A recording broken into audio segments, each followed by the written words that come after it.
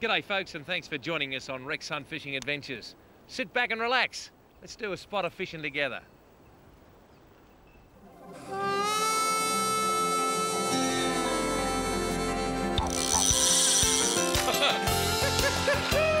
at that! The old bearded birdler, he's in his element. Threw it into his mouth. Unbelievable, mate. It's just like nature. It's what we're all about. I tell you what, This is just fantastic. Wagons, ho! Oh, thank your mother for the rabbits. Just when they think it's safe to come out. Oh, it's not an animal! Bang! I guess in the end, that's probably why we all go fishing.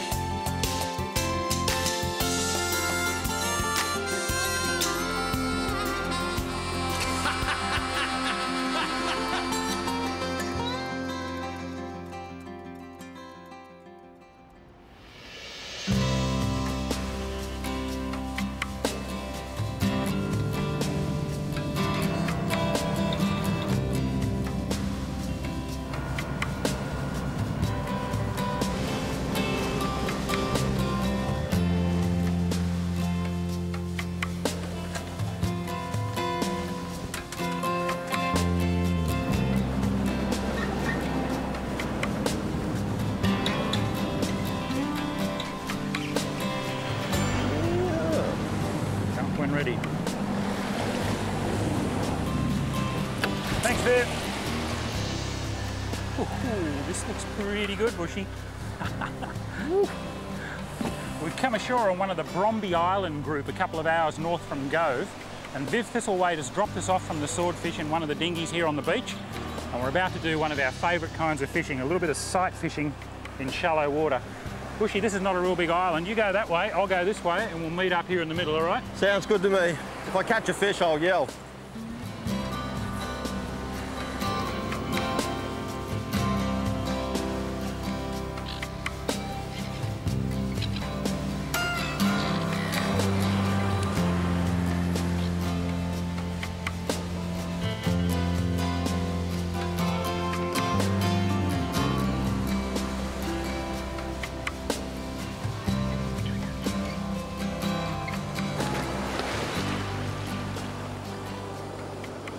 Yes! Oh, what a little beauty! Oh boy, didn't he nail it? Oh, this is fantastic fun. Just walking around this island here in the Bromby group, throwing a fly into the surf, and I've had several strikes, and finally this bloke has come out and absolutely nailed it. This is what's known as a Spanish flag, also known as a stripey. It's a member of the Lujanid clan, the same fish that contains the mangrove jack and the red bass, as you can tell from the teeth and those big intelligent looking eyes. This one doesn't grow very big, probably 2 or 3 times the size of this is about as big as it gets, maybe up to 2 kilos absolutely maximum. This guy's about 400 grams I guess, but they're a real little predator even at that size. Very slow growing too, these stripies. This one could already be 10 or 12 years old, and a kilo plus specimen is likely to be over 20 years old. They're one of the slower growing and one of the smaller of the Lujanid clan. All right, well, I'll get the hook out of this one. Back you go, mate. And I'll just keep dropping this fly into the pockets behind these rocks. This is good fun, I like this.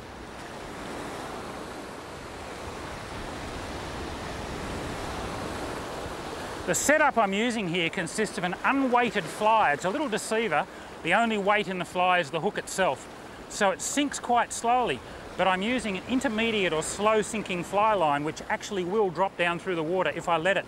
Now the nice thing about this system is that if I start stripping, as soon as that fly hits the water, it'll run along just a couple of centimetres under the surface over the top of all these rocks and coral outcrops, and I won't get snagged, hopefully. But then when I get to a bit of a gap or a hole, I can let it sink down and the fly line will take the fly down into those dark nooks and crannies where the predators hang out. I tell you what, it's a very effective way to go fly fishing.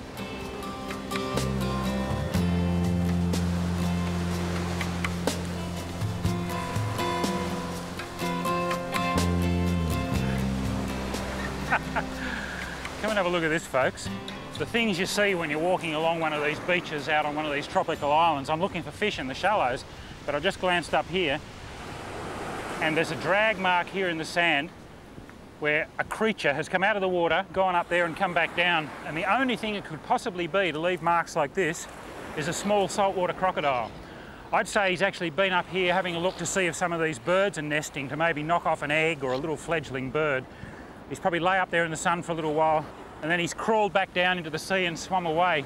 Now look, we're miles from the coast here. This is not the sort of environment that most people think of for finding saltwater crocodiles, but believe me, they're out here. This one was probably only that long, but there's no reason why there couldn't be a 3 or 4 or 5 metre crocodile swimming around in these waters. It's something worth bearing in mind. I don't think I'll tell Bushy, he hates crocodiles.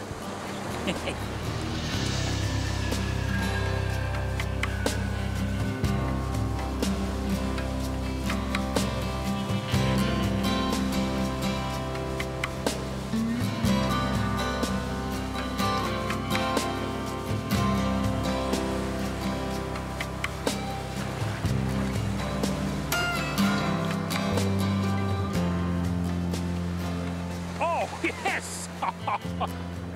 Whoa, I don't think this is a reef fish. No, it's not. It's a little barracuda. You cheeky little fella. Look at that. Oh, he absolutely inhaled that fly. Oh, I'm not going to like putting my fingers in there very much. Might have to go in through the gills. There we go, that's come out. Now, will you let go, mate? Yes, you will. What a little beauty. That's a juvenile greater barracuda. That bloke could grow to 2 metres long given enough time. But he's an absolute little classic at the moment. He looks like a scale model of a big barracuda. I'll tell you what, there's a few others in here too. Shoot him back in, see if the others want to play. Oh, oh Bushy! Oh, you have got Buckleys, Bushy. That's a huge cod. Oh, Bushy. Oh, we just had a huge estuary cod about that long come right out under my feet. Woo! This is an interesting place, I can tell you that. Oh, Stevie.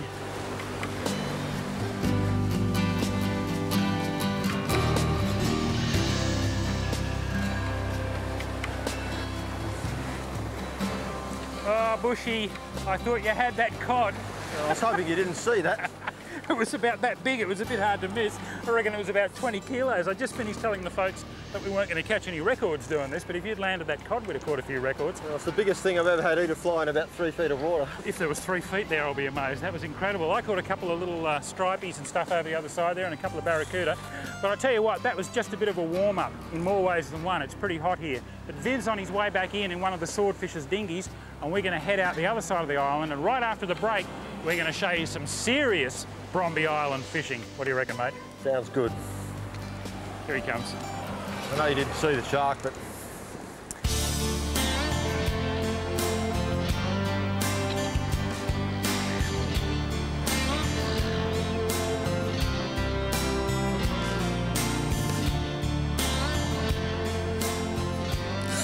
Now I got him. Ah, well, Bushy, another day, another fish. Oops, it was another fish. Oh, you lost yours. I think I got cut off. Oh, really? Yeah, something's bitten everything. Mine's a nice Queenie. How's that for a jump? I have nothing. Oh, he's going ballistic. Oh, big shark. Oh, dear. Big shark. Oh, no. Oh, Bushy, no. help me. Oh, he got him. No, he hasn't. Yes, now. Now he has. Oh, no, Bushy. Oh, Bushy. Ah. That's more a parlour. Get it out of there. I'm trying. Oh, that's what it's like up here. We've come out this morning out of Elizabeth Bay near Cape Wilberforce, and we're heading up into the beginning of the Bromby Islands after another beautiful night's sleep on the air-conditioned swordfish, and straight into it as soon as we put the lures in the water. I hooked a lovely queenfish, and I think Bushy had one on as well. He's got eaten and so did his lure. The trouble is there's still a bit of queenfish head on this lure, and every time I try and get it away from them, the sharks come after it again. I tell you what, talk about the law of the wild. Bushy, you remember your Rapala? I remember him well. His name was big. Fred. He's like that now. The poor thing. And this Queenie, well, I don't even think Rex could kiss that one back to life. Well, at least it was quick, mate. Can you imagine what it'd be like to fall in there? Not a good experience. I think I might have a shark now. I don't know what I started off with. Yeah, it's changed a bit, hasn't it? Yes, I think it's a bit sharky now. Changed a lot. I'm not sure, but... No, he might have spat it.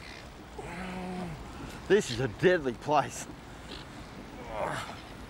Things don't have a real long survival time when they're hooked, do they? And they start vibrating. I wouldn't mind betting whatever I've had's been eaten and then spat out, I think. And then eaten again? Been spat out for very long. If it spits it out again, Bushy, you pull it in. Really fast. Oh, look at it. Oh dear.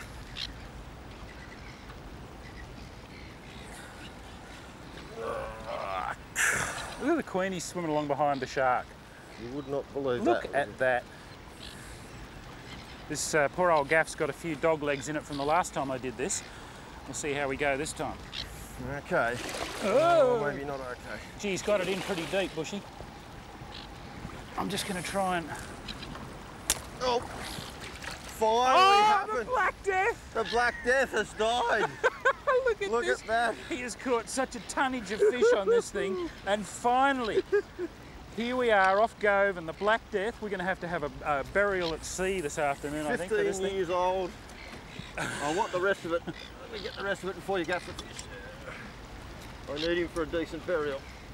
Okay, you hang on to that bit. I'll hang on to that bit of the Black Death. Now, I'm not making any promises about getting this lure back, but I'll give it a go.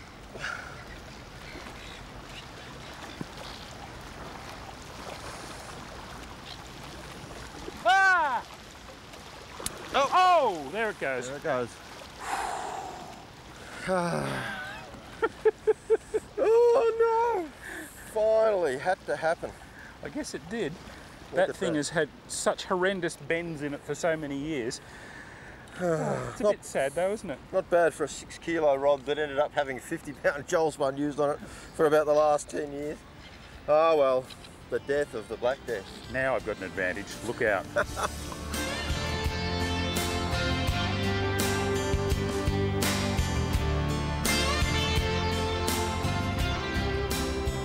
And just because you're on a wilderness expedition and your rod dies, no need to throw it over the side and give up, especially when it's something as important as the Black Death.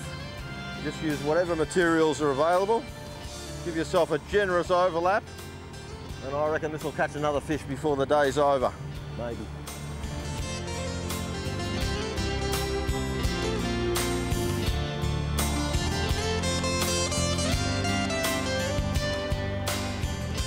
Oh, I don't know, but I hope it's not after my fish.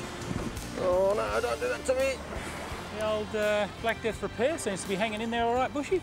It's nothing to the Black Death, mate. That's only a flesh wound. Can't stop the old Black Death that easy. Oh, there it is. Oh, that's quite a biggish thing. That's a very biggish thing, I look at it. Oh, you think so? Well, that or a big barracuda. I don't think it's a Trevally. Oh. I like the other thing that keeps trying to bite your line. Yes, that's a really handy thing to happen, that. Where the line cuts the surface of the water, it makes a little V, and these little oceanic queenies are chopping at it because they think it's another fish. You hope they're little oceanic queenies and not little mackerel, mate. Otherwise, it'll be all over. That's a pretty big, long silver fish, Steve. I don't know what it is, but... I've got a good feeling. Now we'll get a bit of a look at how the old repair job holds out.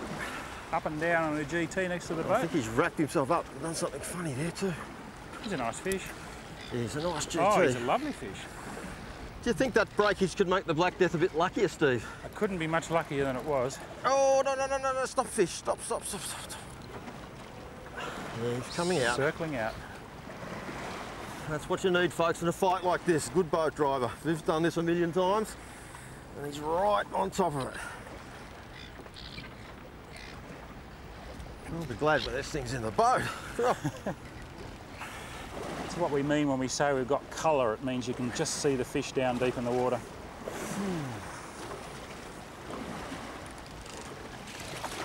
Splitting Gulf, he wants to That's it, that's the most important thing, folks. If you're getting to this stage and you've got the chance to grab a fish, Steve's just taking his time, and if it bolts, he'll let it go, like that. Like that, and I don't wrap the trace around my hand, I'm just bending it, just putting a little bit more tension on it than Bushy's able to through the rod. Got him at a funny sort of angle here, but I'll swap to the gloved hand. Oh, and drop him. Now, I've obviously got the glove on the wrong hand. I was keeping my right hand free to use the pliers, but I think I'm going to have to go for the right-handed grab.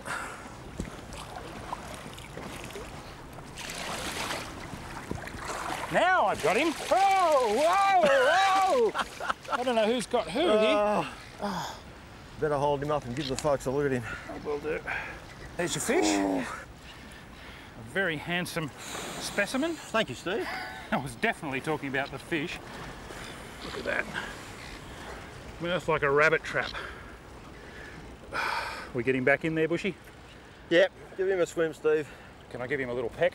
Yes, you can. I think I might even have to do it. The last fish on the Black Death. There you go, mate. This thing, I thought I'd got rid of it. He's fixed it and he's still catching fish on it. I do not believe it. That's it, Bushy, we're going back for breakfast. Oh dear.